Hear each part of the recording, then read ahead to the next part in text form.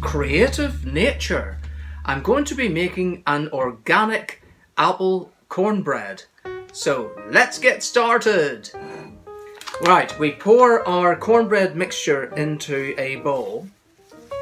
And before we do anything else, according to the instructions, it says to give it a mix around. And that is just to get rid of any sort of lumpy bits. Because we do not want lumps, do we? It says it's organic and it smells kind of like a garden. I don't know what sort of ingredients are in this.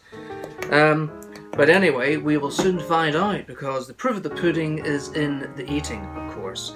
Right, so now we are going to add our other ingredients, and they are 50 mils of vegetable or sunflower oil. So in it goes into the middle of our mixture. 200 mils of milk. I'm just using regular semi-skimmed milk, cow's milk.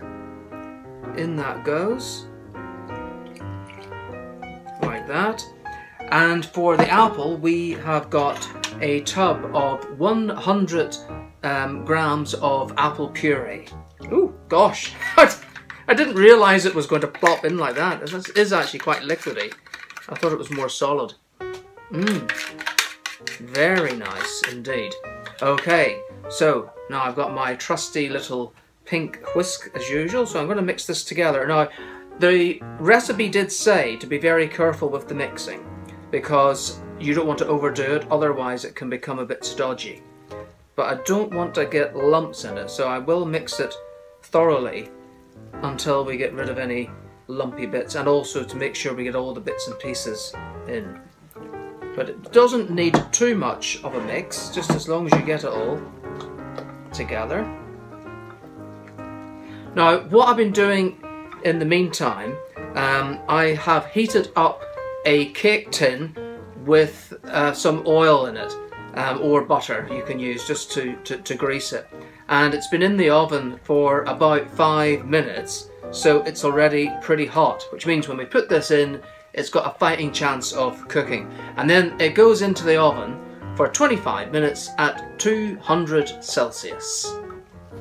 Right, so let's get the cake tin out of the oven.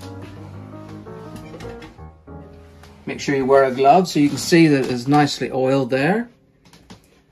We'll set this over here and let's get spooning in the mixture.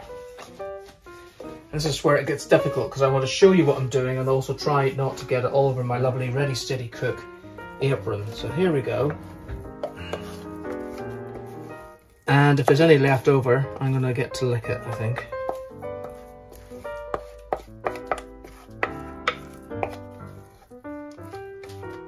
Get it all in. I'm going to help you with that. No, it's okay. I thought this might happen, so I've got like a regular wooden spoon here just to get all the bits from round There's more from up there. Yes, waste not, want not, Paul, I know. But we do want a little left over, don't we, for the cook to lick the raw ingredients. I think that's good enough. Right, okay, so we just smooth it out. Perfect. Right, can I touch that? Oh! Get the gloves again.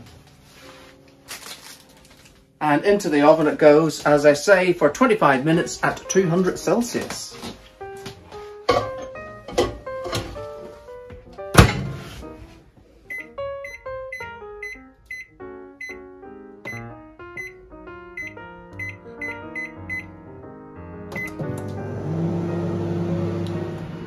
"25 minutes have passed, so let's take a look." Ooh! Oh, I can smell it. Look at that. Now, it would be tempting to tuck into that straight away, wouldn't it? But oh no, no, no, no. We must leave it here on a wire rack. Now I'm going to try to ease it out of this cake tin. I'm not going to show you that bit. And we'll come back a little bit later, well, in a few seconds for you, and we will see what it's like.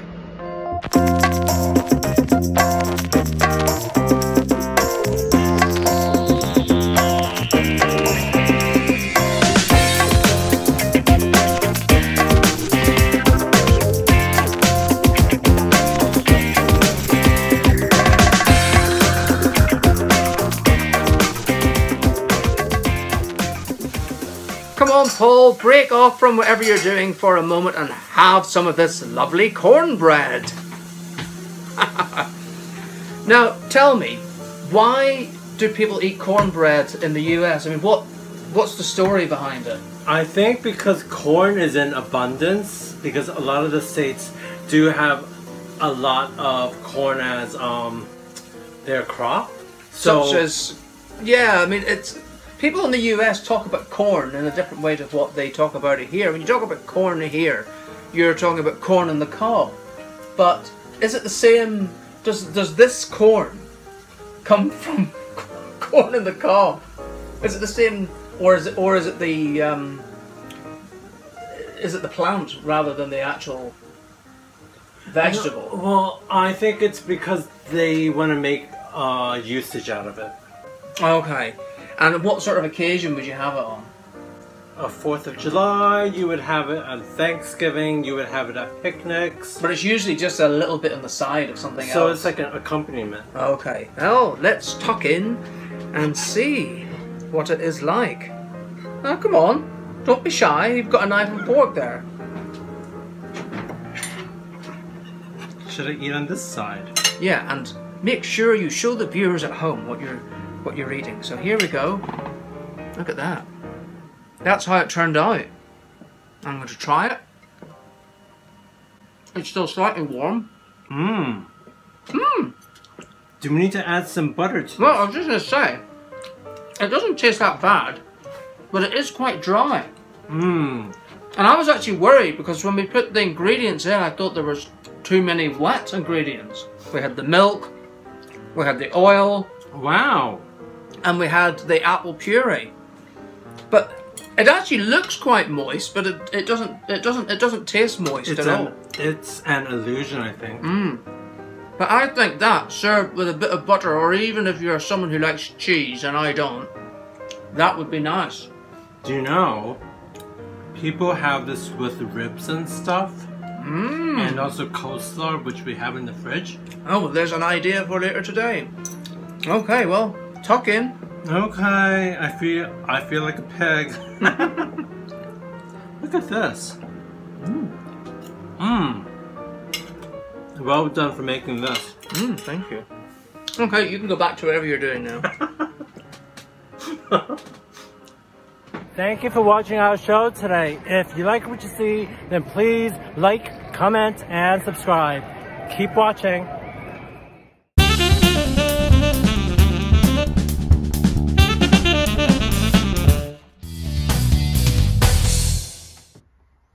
Welcome to the fridge. Stacking the fridge could be very confusing and you might not be sure how to stack it. I'm going to show you what to do, what to look out for, and what to avoid. So, we have an empty fridge. So, let's get the meats out of the way. There's bacon, there's steak, and there's also fish. So, follow me. All of this will go in the bottom shelf. Why? Because it's raw and you don't really want to contaminate everything. So if it was higher, you mean that raw stuff could drip onto cooked stuff? So everything that's raw, we're going to be putting on the bottom. Things on top is things that is already cooked, like vegetables that you can have raw, and milk, and any mixed salad that you buy from the shop, it's already prepared. So you don't really want the uncooked stuff to soil the cooked stuff. It isn't the best idea to put milk at the side of the door, but once it's opened, the milk will leak for me. So that's why I have to have it on the side of the door. It is a common practice to have eggs in the refrigerator in the US, but here in the UK, they say that the change in temperature could cause salmonella, so it's discouraged.